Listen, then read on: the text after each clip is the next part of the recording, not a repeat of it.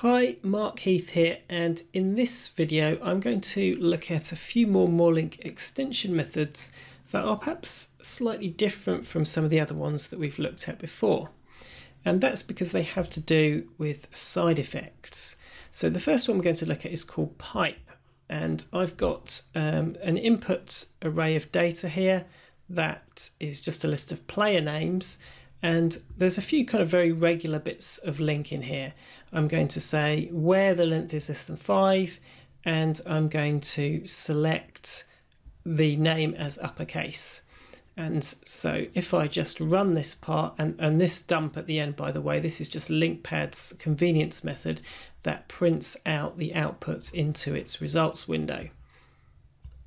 So if we run this, we'll see this is the bit that dump is doing. It's just printing the output of the query. So I've filtered to only the items with a length of less than 5, which is just check, and then I've converted to uppercase.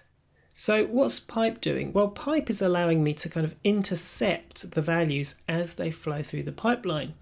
And so this pipe here, every item that comes through this stage in the pipeline, which is all of them, because it's right at the beginning, I'm going to be given the value, and I can just call any action I like. So I can do any type of side effect. And one of the most common things you'd use this for is some kind of logging. So if you wanted to write it to a custom logger. So I'm writing before filter, and you'll see before filter every player is mentioned. But then I've got another pipe after the filter, and you can see only check is after the filter because it's the only player name less than 5. However, it was before the to upper, so it's still lowercase there. So pipe is really good for diagnosing problems and writing some log output. However, you do have to be careful with side effects. One of the real appeals of LINQ is it brings some functional programming concepts into C#. But of course, as soon as you do functions with side effects, you're breaking some of the fundamental rules of functional programming, and you're introducing potential bugs. So use this with caution. Logging is a fairly safe thing, of course, to do with a side effect.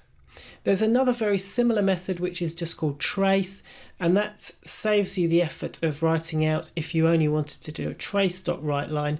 This will just do a trace.writeLine of everything that comes through, and you can optionally give it a custom format string. So I've just traced everything at the beginning, and then after the where clause I've said trace after filter. So if we run this, we'll see just the names traced, and then here's the trace after the filter. But again, everything that goes through trace is just passed out unchanged. We're just using it for its side effects. Okay, let's have a look at the next one. Now, one of the things you may know about LINQ in general is that LINQ expressions, enumerable sequences, are lazily evaluated. If I say new array, so this is an array, and then I follow that by where, this has created an enumerable of string, but it's not actually run yet. I've not actually filtered this list, this array of players, until I were to ForEach through this. And if I add on a select, I'm still not actually going to cause the items to be pulled through the pipeline. And likewise, pipe, the method that we looked at earlier from MoreLINQ, it's not actually going to cause the LINQ pipeline to be evaluated. So what if I wanted to evaluate this? What if I wanted to pull the things through the pipeline because I wanted this side effect in the pipe function to happen? Well, what the consume method does is it's just like saying ForEach, but with nothing in the body. So ForEach element in this sequence, just do nothing, and just the very act of getting the elements through the sequence will cause them to be pulled through the pipeline and cause this method to run.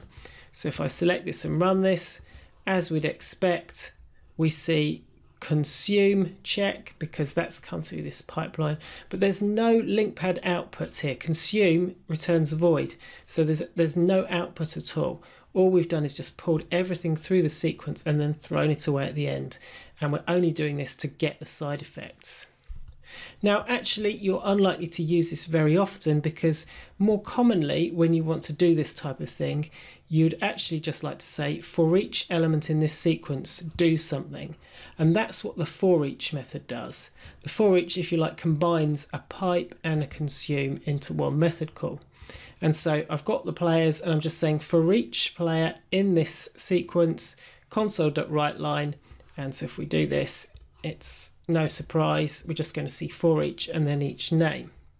Now, if you're familiar with LINQ, you may know that the list object in the .NET framework has got a for each method. And I very often see developers convert sequences to lists just so they can use this method. And that kind of feels like a little bit of an inefficient way of working. So if you really do like for each, then use this MoreLINQ 1, or if you'd rather not, if you'd rather just write a regular for each statement, I think that's a fine way of doing it as well. But this for each on an IEnumerable does save you going through that unnecessary extra step of converting to a list.